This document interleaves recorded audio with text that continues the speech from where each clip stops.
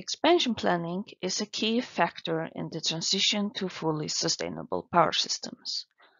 My name is Helma Maria Tróndheim, and this is a quick overview of the methodology applied in the paper 100% Sustainable Electricity in the Faroe Islands, Expansion Planning through Economic Optimization.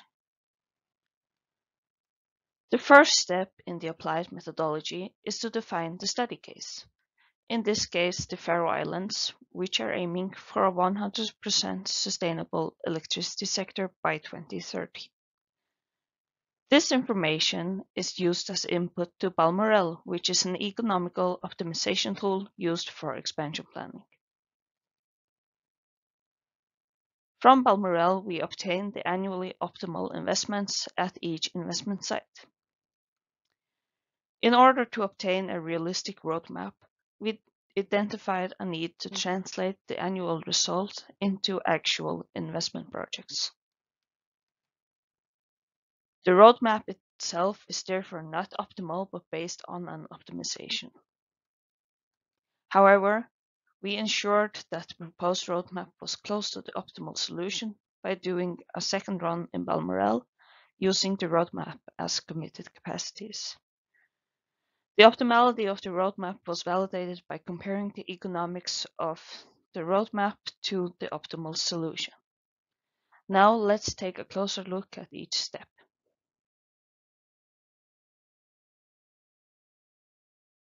The system model consists of the transmission system, generation and storage capacities, including information about emissions, costs, current and future demand.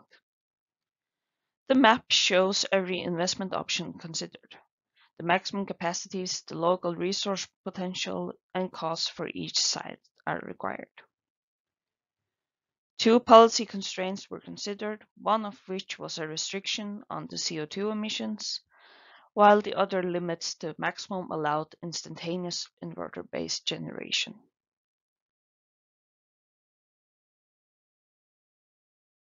Balmoral optimizes the dispatch on each unit in each connection hourly, while the investments in generation capacities and transmission capacities are optimized annually. The dispatch and the investments are optimized simultaneously.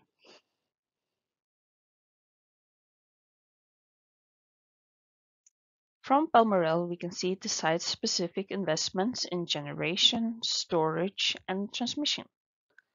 The graph shows the accumulated optimal generation capacities in one of the tested scenarios.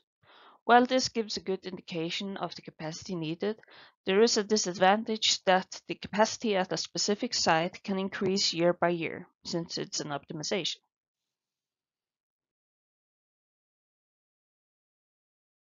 In order to obtain a realistic roadmap, we investigated the investment at each site individually. The example shown is a wind farm. The four main factors considered were that the investment should represent realistic plant sizes. Similarly, the investments in cables should reflect the cables used in the transmission system. And since each investment has a large impact on the system, we had to consider the operational experience required so that the system operators have a chance to adapt to the new system. And finally, some practical considerations were made. The example shows how the optimal capacity increases year by year until it reaches full capacity of 36 megawatts. In the roadmap, the investment is done in halves, as 36 in one single wind farm in one step is being considered too much at this early age, and that conducting the investment in halves is in good correspondence with the optimal results.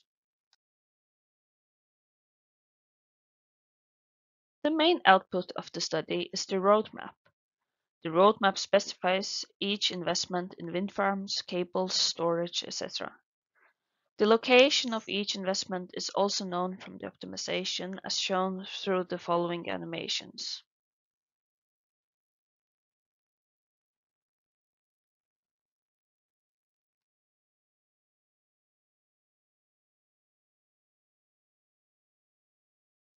The final step of the applied methodology is the validation.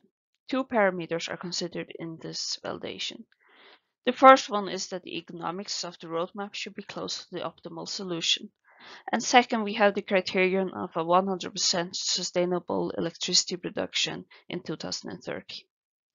The applied method resulted in a realistic and hands-on solution. This method can easily be applied to other systems, especially small systems where it's easy to map out every relevant investment. Thank you for your attention and feel free to read the paper for further details.